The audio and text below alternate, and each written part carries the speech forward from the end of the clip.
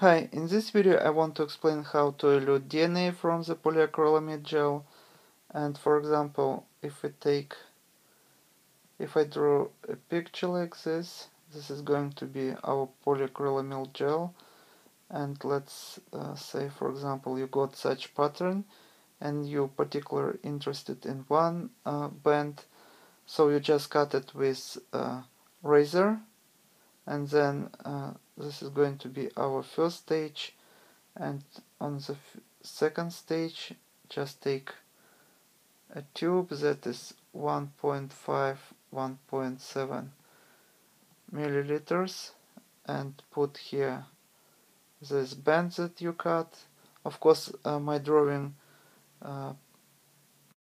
not the actual size, so then just add here about 200 microliters of the distilled water, or it could be TE buffer, and also make sure that this is DNase free, or if you work with RNA, so this is RNase free water.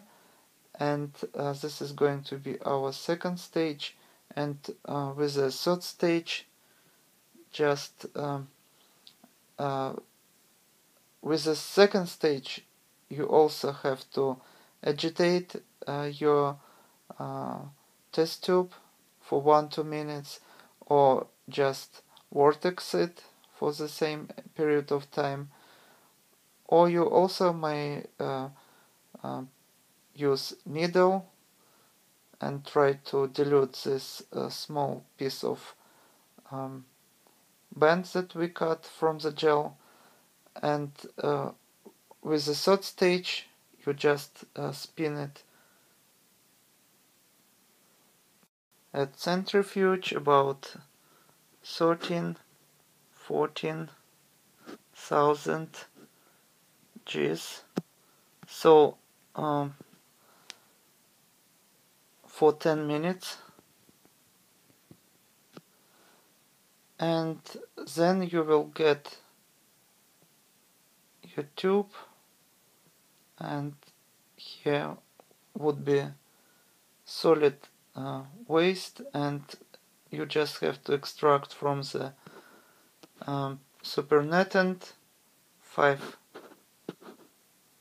microliters. And this is going to be our fourth stage. And with fifth stage, just run PCR to restore the density of your initial sample.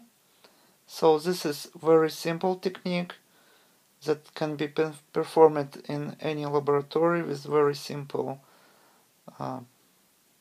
chemicals and techniques. So you also can use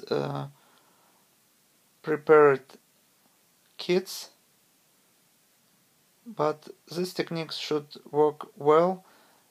How you can modify it, for example, at this between stage 2 and 3, you can add stage 2.1 and put your tube overnight in refrigerator for about 4 degrees Celsius. So this also might help, but it should work well anyway. So thank you for your attention. Please subscribe to my new videos that I post almost every day. That's all for today. Goodbye.